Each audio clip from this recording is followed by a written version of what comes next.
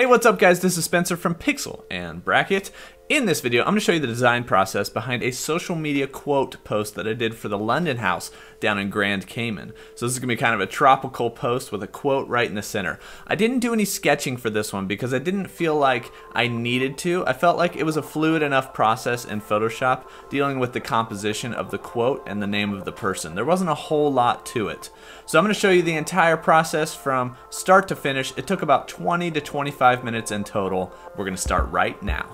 To begin with, I needed some type of a photo, so I scoured our database of tropical photos of the London House and decided on this one here because I felt like it fit the space pretty well and it was fairly bright and colorful. So I cropped it to a square and then I put text on top of it. From there I added a curves layer to adjust the photo down so that we could read the white text a little bit better. So I brought down some of the exposure of the photo. I then went on a little journey of trying to find a font that would fit well. I was looking for something fairly bold or something fairly thin.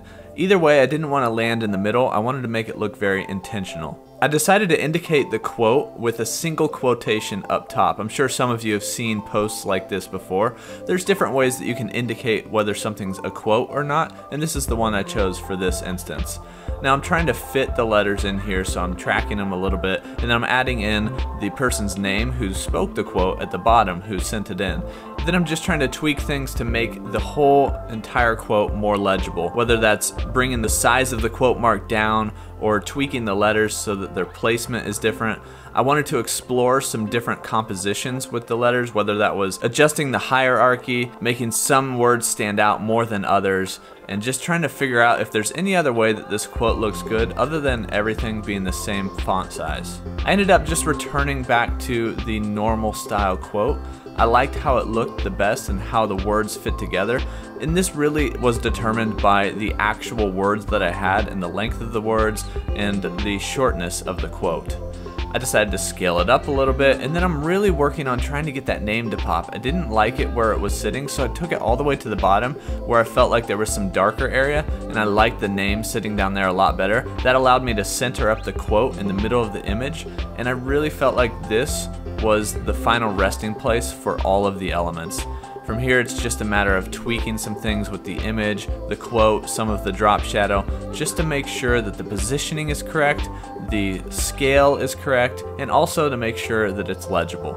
Well, that's it. I'm gonna pull it up for you guys in context right here in 3, 2, 1, Shazam! Okay, so here it is. What I like about this post is it's bold, right? It's attention getting. It definitely stands out on the feed. But what I don't like is that it feels a little bit placed. I'm not sure if it's the font. Maybe the font is too wide of a font. I think that maybe it could be a little bit more narrow or like a condensed version, and maybe there's something we can add, like an element, maybe a frame or something we could have added to it to make it feel a little bit more intentional overall and less placed. But it definitely served its purpose. Let me know what you guys think in the comments below. I hope this helped you as far as design process goes. Okay, so yeah, I mean, I hope these design process videos help you in general and that they help show you my process, which in turn maybe will help you with your process and your design choices and decisions when you're designing anything, whether it's a social media post, a brochure, or any other sort of digital, print, web, motion, any kind of piece. Thanks for watching. Subscribe for more tips, tutorials. Check out the whole channel if you're new around here. Oh, that's pretty much it. I'll see you guys next time.